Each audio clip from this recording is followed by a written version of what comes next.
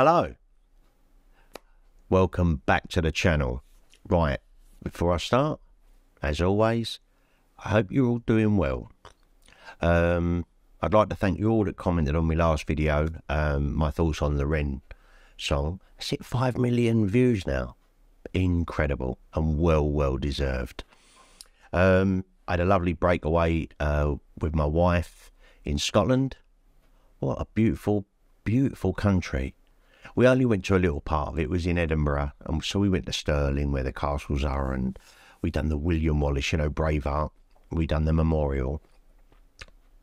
Absolutely lovely, and we've both decided we definitely want to go back and have a little mooch about even more. Love Scotland. Beautiful part of the country. Right, today I want to talk about a movie and the strange circumstances around it. Bear with me. One by One was released in 2014, is a drama written and was the directorial debut by Diane Jessie Miller.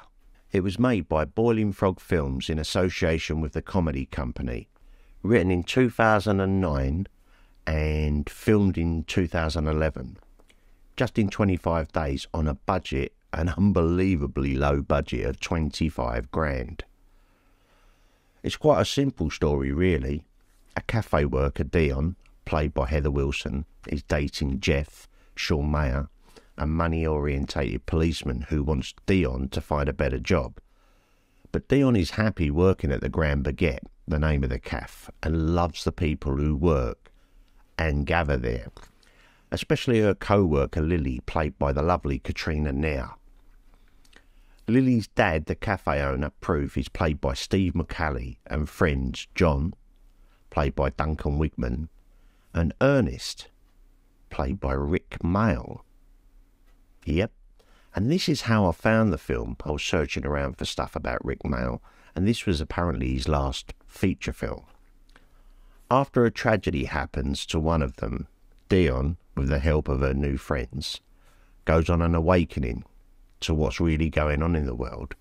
The group discuss conspiracy theories about 9/11, the 7/7 bombings, and most importantly, population reduction. I won't spoil the film by going into too much detail, but it's a very interesting watch. Now, I originally saw the film on BitChute, but I wanted to, A, support the artist, and the quality wasn't great on BitChute anyway, so I ended up renting it on Vimeo for £3.49. I'll link that down below. And this is what I did, because I wanted to watch it in HD. Now, the movie does have an IMDb page. That does exist. But there is no wiki page, considering it's Rick Mayall. It's not on Rotten Tomatoes at all. Now, the movie's on Amazon, but if you try and click on Prime, it gives you One, the movie, which was released in 2005, not the same film. And if you try and buy the DVD off Amazon, again, it gives you One, the movie. Nothing to do with this. If you look on the main page, it looks legit, like it's the real deal. The synopsis is the same and all that lot. Now that's strange, isn't it?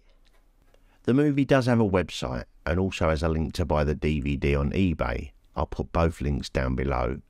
I'll probably end up buying the DVD to One by One, because I really doubt there will be a Blu-ray release of this film anytime soon, which is, it blows my mind really when you think about it. I mean, if it did get a Blu-ray release, I would be over the moon, and I would be straight up there to buy it. It's not the most polished film you'll ever see by far, but it was interesting, and I thought for the budget they done it on, they done an incredible job.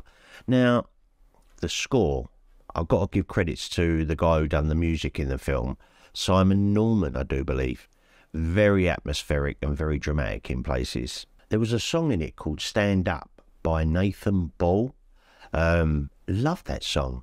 It reminded me of Cat Stevens, or Yusuf Islam as he goes by these days.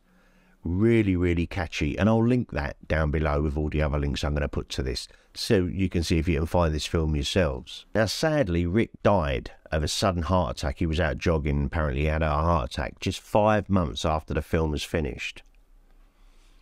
And this does my head in, because why hasn't there been Why hasn't it been on Amazon Prime? Why hasn't it been on Netflix? Why hasn't the BBC picked it up? I mean, Rick Mayall. Here in the UK, we love Rick Mayall. For those in the States, Rick Mayall was Drop Dead Fred. Not my favourite Rick Mayall role, but he was beloved over in this country, from the young ones to Blackadder to Bottom and all the other stuff that he'd done. Rick Mayall. I'm amazed that the BBC weren't biting at the bit to try and touch this film. But no. Strange. Very strange. Diane Jessie Miller herself said, I think it was on a radio interview, because I've been trying to find bits and pieces. She said, I'm paraphrasing now, guys, I can't remember the exact quote, but it's kind of like, we all live our lives day to day and we're kind of busy and all that lot. But if this film gets into the hands of one person and it makes them stop and have a little think about what's going on, then she's done her job. It does get you thinking. And this is why the film is called One by One.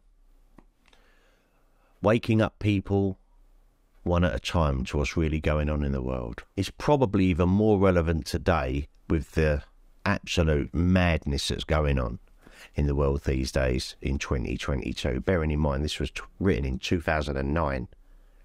A YouTube reviewer called Landscape Detective said, One by One is one of those films that will, one day, be recognised as a pivotal point in the awakening of humanity. I think he's right. The film's tagline is, when the men behind the curtain run out of enemies, you're next. Thought-provoking indeed. Got me thinking, that's for sure. Like I said, low-budget movie, but it had a really good point to it, I thought anyway. So all the links will be down there. I'll put a trailer down there as well, so you can have a little look around, see if you can find it if you're interested in that sort of thing. I'll probably end up, like I said, buying the DVD. Just be nice to have on the shelf. I would love a Blu-ray release of this, but after all this time, I just can't see it happening. But this was written in 2009, and for a 2014 movie, with all the crap that's going on in the world right now, with our elites, so ahead of its time. Question everything. And with that, guys, I'm going to love you and leave you. I'm going to get back to doing a few vinyl plays soon, but I've been all over the place, like I explained in my last video. So have yourselves a fantastic day. Question everything. And I'll be back with another ramble real soon. Take care, people.